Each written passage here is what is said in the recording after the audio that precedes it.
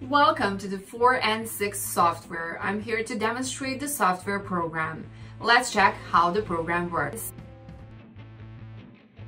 How to view and export Apple Mail files to PST file format without any email client. Let's start by downloading the Mailbox Forensics software on Windows supportive system.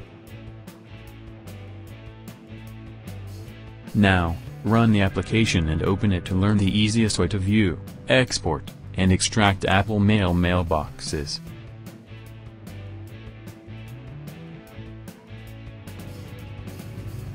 As you see, this utility has a simplified and intuitive interface that anyone can use to achieve the task.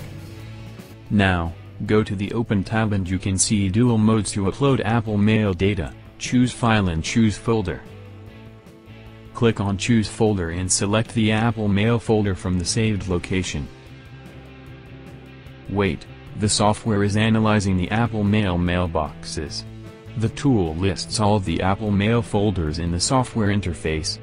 Here, click on the desired Apple Mail mailbox that data you want to preview in the software window.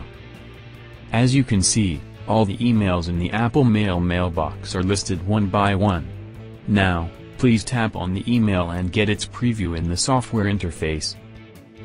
This way you can preview the Apple Mail with all the properties and elements such as email properties, signature, sender information, and more. If the email contains any attachment file, then right-click on it, and you will find options of Open, Save, and Save All. Choose the option as per your need. The Export option gives you multiple options to convert Apple Mail messages into standard formats. And Extract tab helps you to take out email addresses, attachments, phone numbers, and more from the emails. Now, go back to the Export option and select PST file format. Now select Folder for conversion. Go to Browse Options and pick a location to save the final results on the system. As you see, there are many options available in the software panel. So, let's first understand them, and it is up to you whether you want to enable the option or not. The first is Open Folders after export is done. If you enable this feature, then the target folder where the output file is saved gets automatically opened after the conversion.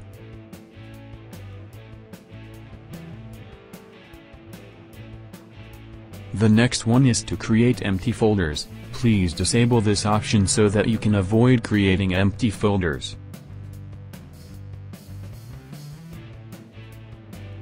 The other one is to delete old folders.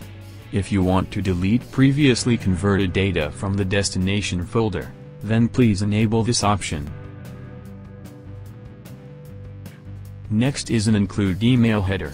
We recommend you to disable this option to remove headers from your output data to reduce output file size. The last option is Create Individual PST for each folder. It allows user to make a single PST file for a single folder. Enable this option if required. Finally, go to the Save button and see the live conversion from Apple Mail to PST file.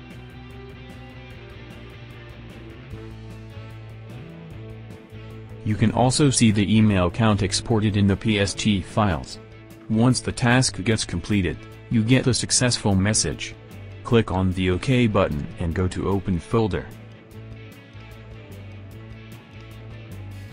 That's all for this video. We hope you get a good understanding of the best Apple Mail Forensics software. If you have any questions, please leave in the comment box. To watch more 4 and 6 software videos, please subscribe to our channel. Have a great day.